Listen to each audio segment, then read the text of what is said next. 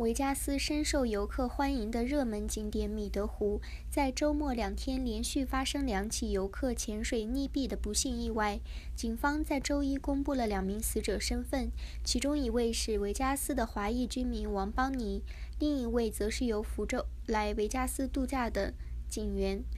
需待进一步验尸报告才能确定这2起意外的发生是否与个人健康因素有关。